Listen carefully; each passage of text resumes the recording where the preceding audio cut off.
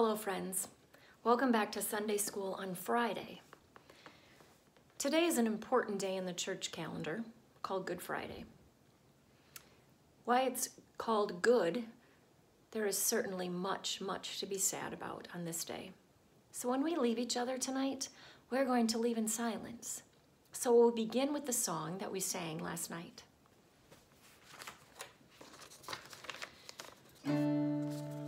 Goodness is stronger than evil. Love is stronger than hate. Light is stronger than darkness. Life is stronger than death. Victory is ours. Victory is ours through God who loves us. Victory is ours. Victory is ours through God who loves us. This is a story about God's love. So let's walk back a couple of weeks when we talked about God, the creator of all creation. God has created all things good and has created in and with and for love. And God invites us into that relationship with God and with all creation. And that relationship is marked by love.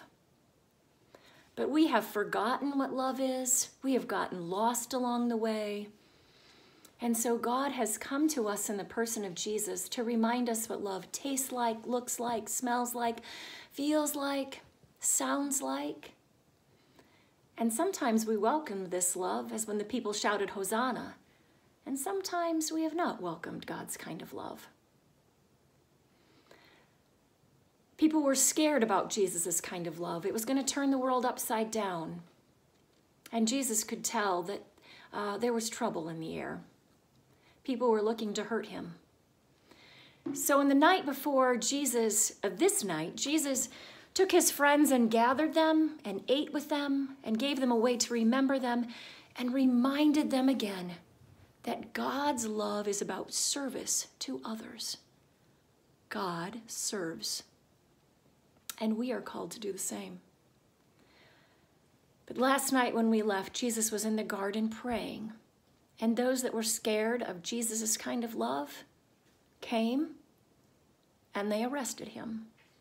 And Jesus was going to face those who were scared of him and his kind of love. Maybe they even hated him. And so they were going to look to destroy him. So the message of love could also be destroyed. Let's pick up that story right now.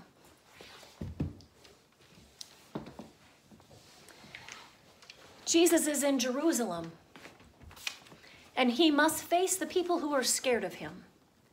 And the people who are scared of him are very powerful. Some of them are leaders in the temple. Some of them are leaders in the government. The leaders do not like Jesus' message because Jesus' message is going to turn the kind of world they like upside down. They've used their power to serve themselves, to make lots of money. And in the meantime, there are many people that they were charged to look after who are becoming poor and sick, and they were not listening to the cries of their people.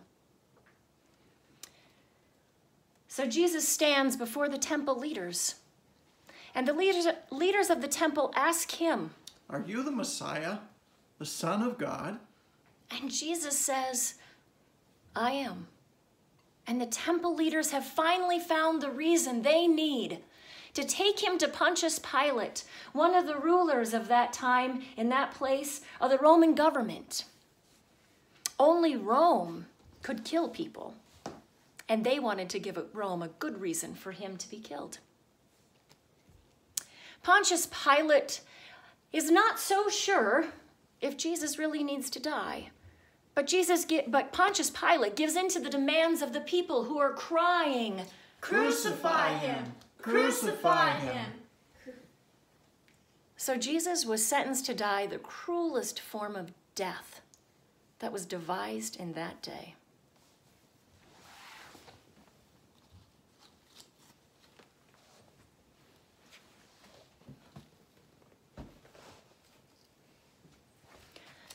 People called Jesus a king, and he was a king, but he was a different kind of king. He was a servant king, and now he would be a suffering king.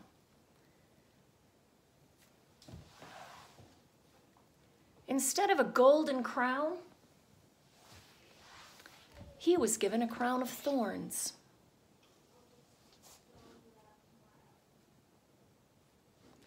Instead of a throne, he is given a cross. Instead of a rod in his hands, he has nails.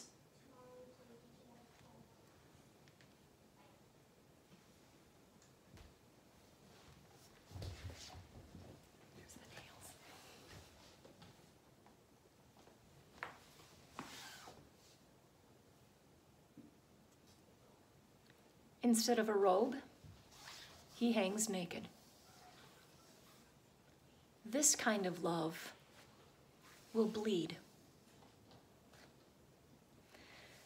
And instead of figuring out how to get revenge on the people who have hurt him so deeply, or rejected him or betrayed him,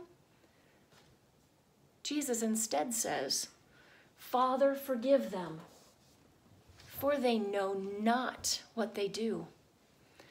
And instead of faking strength, he cries, my God, why have you forsaken me?"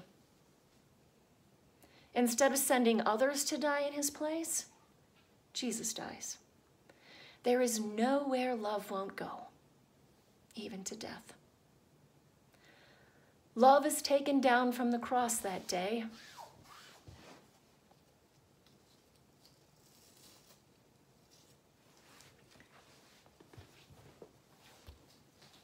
Jesus has died.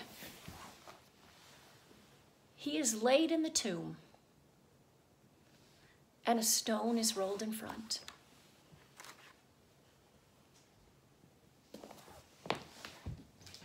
The disciples are hiding behind locked doors.